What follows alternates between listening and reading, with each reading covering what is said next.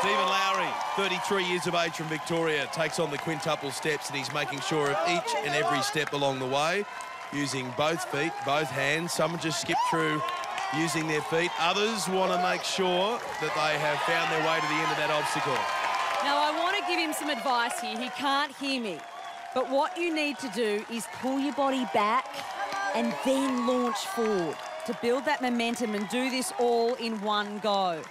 OK, well, only one competitor has made it past this one. He's pulled back. Yeah. He pushes forward. And he's not there. Beck Madden, your advice didn't pay off on that occasion. Well, it was good, but, you know, he didn't execute it. Great in theory. Yeah, Don't get me wrong.